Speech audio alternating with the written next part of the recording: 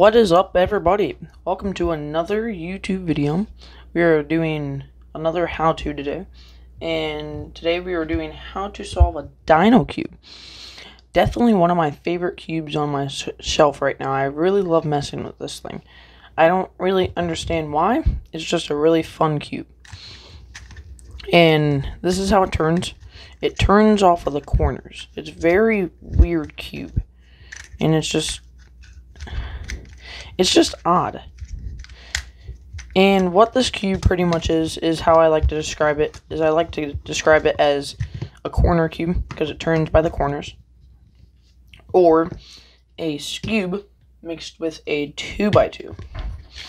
That's really what I think about this cube, is a skewb mixed with a 2x2. Because it turns like a 2x2, or a skewb. And it kind of turns like the skewb. And 2x2 because it doesn't have any centers, and it just goes off of the edges. But yeah, let's get to this. Today, I'm going to be using the skewb, this thing that I did for how to solve a skewb. Because if you guys didn't if you didn't watch that video, go up and watch it, because this is just a skewb. That's all you need to know how to do. Is the simplest move ever. Right inversed, left tighten, right tighten, left inversed. That is all you need to know on this skewb. And the only thing that really is big on this is the final layer right up here. That's the only thing that has multiple algorithms, or not algorithms, like patterns you can get out of it. Alright, so let's mix this up. Just do it random mix if you have it. And if you don't have it, I suggest to get it. I'll put that down in the description. I suggest to get it if you do not have it, because it's a fun cube. Alright, so here we go. So pretty much what you want to do on this cube is mix up the 2x2 while we're at it. So pretty much what you want to do on this cube is you want to solve it like a 2x2. If you have not watched that video, go watch that video as well. So how you solve it is there's no center to base off like there is in a skewb. Like there's a skewb or a 3x3. There's centers to base off of the corners and edges. There's no edges on this piece. It's just a corner cube, like I've said. And so what you want to do is you just want to solve it like this. So say how that's right there, and you want to just line up the pieces like you did on the walk-ins method for the 2x2. So here, we have the green right here, so use this as reference. The green's over here, alright? So there's the green.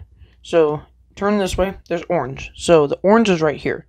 And all I do to get this in, if you put it right there, that goes down here. So all I do is I move this one out of the way going down, and then I put one piece, I loosen that piece towards the orange piece, and then I tighten that orange piece, and then tighten those two pieces. And that's how you get that first side of the thing. And that's all you really do on getting those. And so right here, as you can see, the red piece is right here. So all you do is you just put it up like you would to get a corner in. And then you don't have anything right here to base this off of. So all you do is you just turn that little edge piece thingy into that. So there you go. You got the first colors. And then the last one is blue right here. And what you want to do is you just want to take this corner, you want to grab that, and you want to carry that over. And what I mean by carry is you don't really care about these two. You just want to care about this blue piece. So carry that over. And then you see it's still not there to get put in yet. So you want to carry that blue piece again. And as you see, we're back in the one place where we put the orange in, how we put the orange in. So we want to take the blue piece out so it doesn't get messed with. Then you want to loosen the orange piece corner. And you want to tighten to enter that blue piece in. And then you want to tighten to put that in. And there you go. You got all of the edges. And this is probably the easiest part coming up. It's just this. That's all they are. It's just the edge pieces on the 3x3. That's all these are. But you don't have to do an extremely long algorithm. Actually, it's an extremely easy thing to do. So here, let's grab this. So here's the green and the orange, right? The green and the orange is right here. So all you do is you move that corner to make it match in. It's the easiest algorithm ever. And this is the only kind of confusing part. The blue and the red's over here, and the blue and the red's right here. So what you want to do is you put it in there. It obviously doesn't match, so you want to take it out the other way. And then there you go. You're automatically over there. And there you go. It's right there. Pretty easy. And as you can see, there's an orange and blue piece right here. So when you put that one in, it does not match, right? So you want to take that back out. And what you want to do is you want to move this corner piece, and you'll see that that blue and red came out. You don't really want to worry about that, because all you need to do is you need to enter this blue and orange piece into that. And then you just put that back in, and there you go. You got 3 edges. And there's one more edge. I'm going to let you guys do that. Pause now if you would like to do that on your own. If not, keep going. Right here, you want to do the same thing we just did. You want to take this out, so that goes over there. And then you want to enter the green and the red in there. And then you enter the red and the blue. And there you go. All of the edges are done. Very good job. Good job, good job, good job. High five, pat on the back. And this is the only part where it gets really confusing. There's multiple cases where you can get all of them out like this. All of them out like that. And all you do is you just do this move. Right loosen, left tighten, right tighten, left loosen. And as you can see, if you do that in a random spot, you'll most likely get one of these where they match, like you would on a 3x3. Like you would on a 3x3 if you get one of these matching. I'm just going to move that out of the way. That's not helping. And there you go. There are 3 situations, or 2 situations, I think, you can get out of this.